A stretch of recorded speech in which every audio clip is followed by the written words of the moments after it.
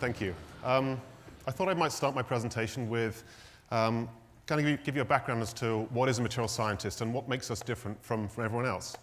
Material science fits neatly in between the studies of physics and chemistry and also engineering. We're the sorts of people who can help you find the right material for a thinner or stronger iPod screen. We can help you find a lighter, stronger, and more fuel-efficient nose cone for a plane. And we can also help you perhaps find a material that's better than this for the next generation of water bottle. But the way that we think is slightly different from you, because what we do is we think in terms of atoms, in terms of structure. So whenever we see a surface of a material, we don't think about just what the surface looks like, but we think about what's actually underneath. And I like to use the analogy of the matrix as a way of explaining this. Those who are not initiated in the matrix, whenever looking at a computer screen, looking at it, will see this series of green symbols. All you see is surface. But after you spend a lot of time in material science and looking at the atom structure and also the way materials behave, you start to see through that really into the real structure and what's actually behind the matrix. So you start to understand materials in a very different way. Whereas you may see carpet or wall, we start understanding the fibers that are made out of the carpet, what goes underneath that, what happens in those fibers in order to make them look red, to have their sort of fluffiness. We understand how the material actually ends up making the product look like it does. So my job is really to help my clients, who tend to be from all different industries, to find innovative material solutions, find lighter, faster, stronger, and cheaper materials that also look good. That has been my job for the last 10 years. Though I would like to say in the last 5 years, 6 years, that question changed. It stopped being lighter, faster, stronger, cheaper, and pretty, and became lighter, faster, stronger, cheaper, pretty, and also sustainable. And I think this gives us an understanding of what I call that there is no longer an independent material choice. Any material you choose, any material you choose to use in a particular product, that will have consequences that will have ramifications later on. So if we look at any material's choice, obviously it needs to appeal to a consumer. It needs to be culturally relevant. You don't want a product that's sold in the US may have very different ramifications if it's sold in China. Of course, design is a very important aspect of what we do. But then also sustainability adds in a degree of complexity that means you now have to think about the entire life cycle of that product. The simple one, of course, as everyone's seen, is paper versus plastic. You would have thought a simple choice. Surely we have enough information to decide which should be the right choice. But whether it's plastic bags, or in this case, whether it's a more updated version, which is a plastic bottle or a paper bottle, it's not a simple choice. And the people who made this had to think long and hard about this choice of material. I actually believe the person who designed and created this is actually in the audience. So it's not a simple decision. I'm sure they'll tell you that when you're coming to sustainability, the simple choice of which materials to use becomes very complex. So what I'd like to talk to you about now is how we take that material knowledge and that experience and help our clients. Puma came to us a few years ago and said, we want to redesign the shoebox. We want basically a more sustainable product. So in the way that we do, we took the best minds at Puma, the marketing and sustainability people, we put them together with Fuse Project, a San Francisco-based industrial design company. We also put them together with the people who quantify sustainability, PE International in this case. We put them together, and basically that team tried to develop the new shoebox.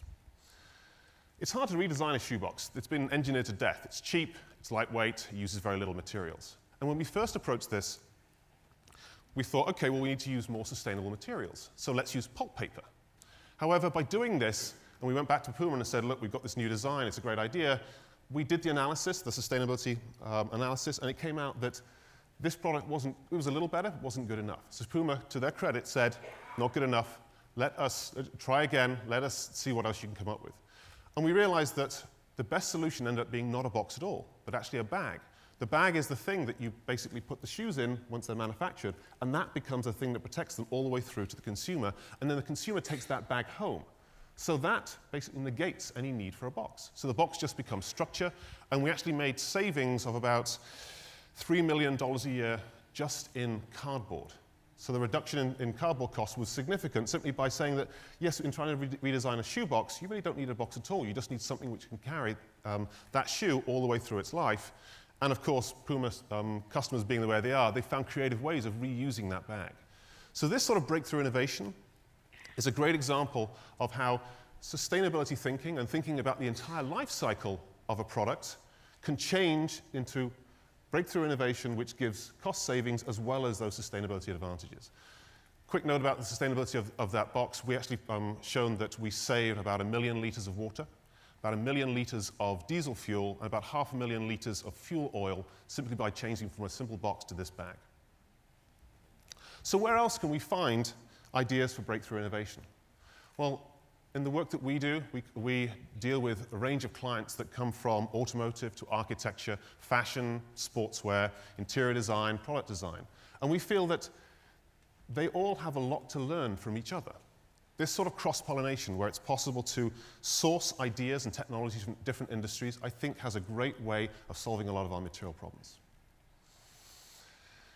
We do this through our work with our clients, but also it just so happens that we also run and curate the world's largest innovative materials library. It's housed in New York. We have 8 other locations. You will see tabula of this kind over in the lab. And what it's done is it's allowed us to understand fully the full range of materials that are available to our clients. And this helps them in sourcing ideas from different industries. Yes, this is a great resource. Yes, we use this every day for sourcing materials for our clients. But where I think it has the greatest value is when they can take an idea from a different industry, where it's been tested, where the context of that material has been understood, and maybe adapt it to their own. Every material that we show is commercially available, so it's made its way into the marketplace. So you can understand that it has the materials used have some value, and if it's commercially successful, then it works in that industry. How can we then perhaps adapt it to another? I want to give you a couple of examples of effective cross-pollination. My first one is, let's imagine you had a golf club. If you want, the whole idea of a golf club is you want it to hit a ball as hard and fast as possible. Well, what other industry has that same problem? Well, it just so happens that missiles that are used in war have the same issue. They need to be able to hit the tank as fast and as hard as possible. So the material used in these type of tank-busting missiles, the material actually there is very effective when put on the end of a golf club. You end up being able to hit golf balls a lot harder and faster than before. So that technology transfer, you take the idea of a solution in one industry and then adapt it to another.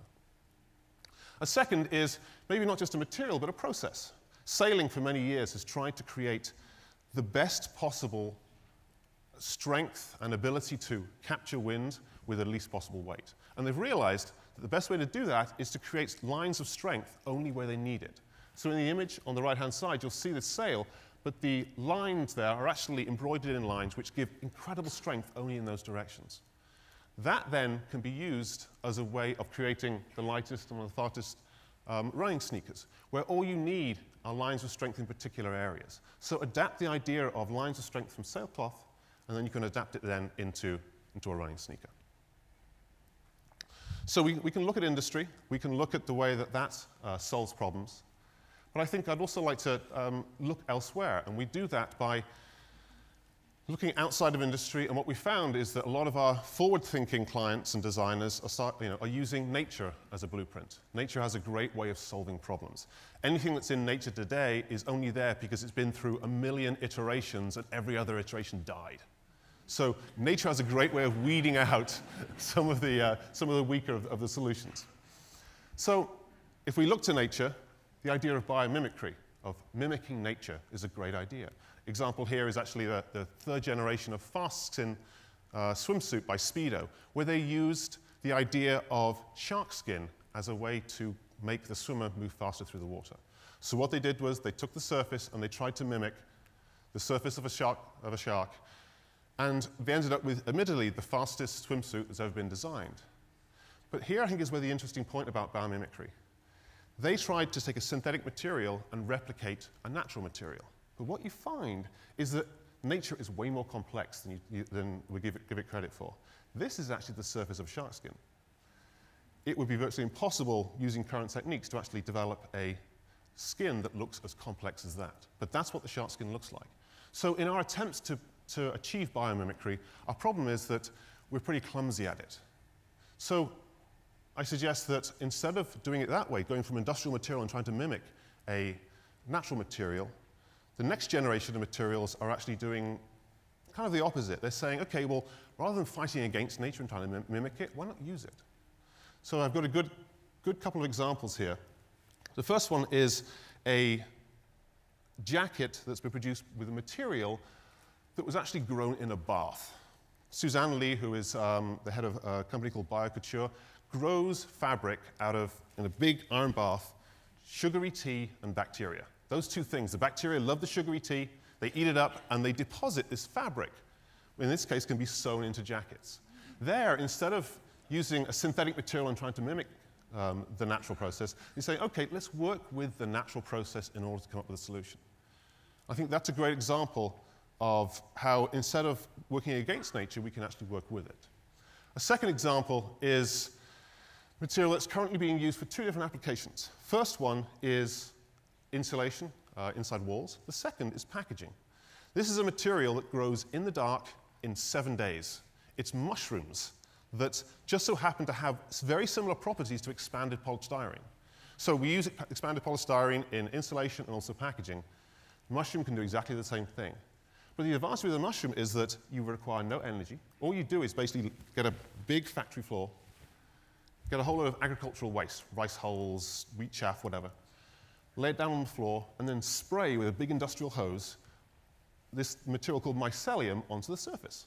You spray it on there, so you've got this big, almost football field-sized patch of sprayed mushroom. It's in the dark, no lights, no heat. You just leave it there. 7 days later, you end up with materials that look like that, that have the same sorts of compression properties as expanded polystyrene. Dell is currently prototyping this because what you can do, you can mold it into particular shapes. So it's prototyping having its basement, which it wasn't really using for anything, having that as the floor on which it grows the packaging material. That packaging material is then brought upstairs to where they're actually making the computers, and then it's just used to pack the material and it gets shipped out.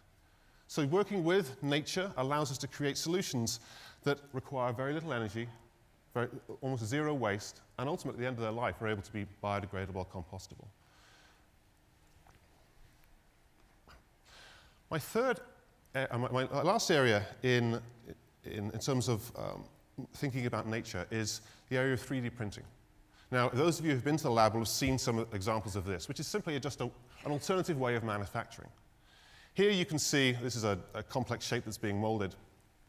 But this, I think, actually is a great idea from nature in that instead of heating and treating and then forcing synthetic materials into particular shapes, as we normally do with injection molding, this uses the simple idea of growth.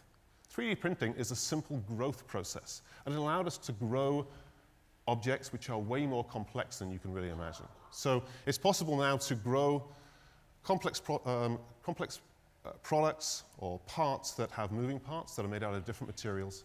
And this, I think, shows a great example of how it's possible to use the way that nature treats things and the way it grows, but in a mechanical way. So the idea of biomimicry and the idea of actually using nature as a positive force, I think, has great value. And I feel that as we head into this 21st century, if one thinks about the 20th century, we can consider that very much a synthetic century. We used all of our powers, all our chemists and our physicists and our engineers spent all their time trying to make synthetic materials that were as good as natural materials. I think as we move through the 21st century, I think we will understand that we have a lot more to learn from nature, and that nature will come up with a great number of surprises and will actually prove to us that it can probably make stuff cheaper, I think more efficient, with less waste than we've ever been able to do using synthetic processes.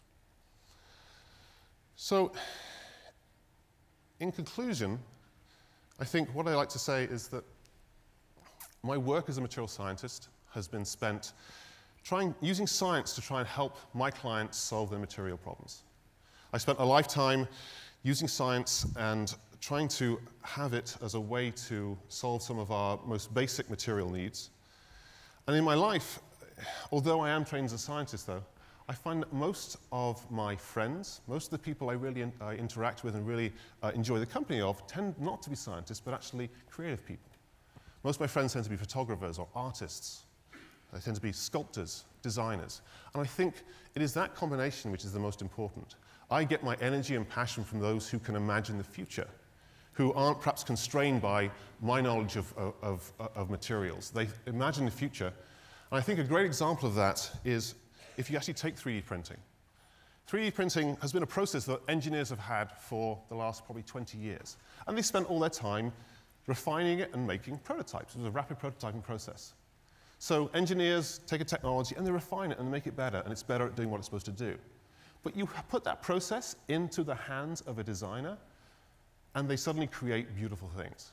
And from that, it was around the year 2000, from that, once designers get their hands on it, once artists start using 3D printing, they can create things of beauty, and suddenly you can really see what's possible with this sort of manufacturing process.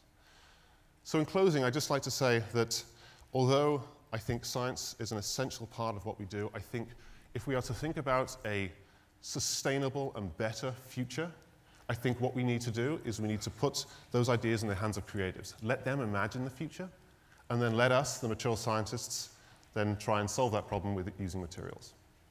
Thank you very much.